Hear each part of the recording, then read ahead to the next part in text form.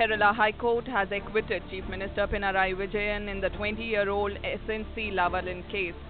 Pinarayi Vijayan was accused of hatching a criminal conspiracy while he was serving as the electricity minister between May 1996 and October 1998.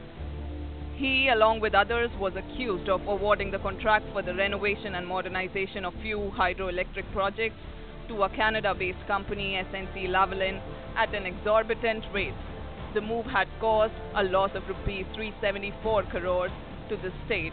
The High Court rejected the petition of the CBI and said that Vijayan cannot be held accountable for the loss of the exchequer.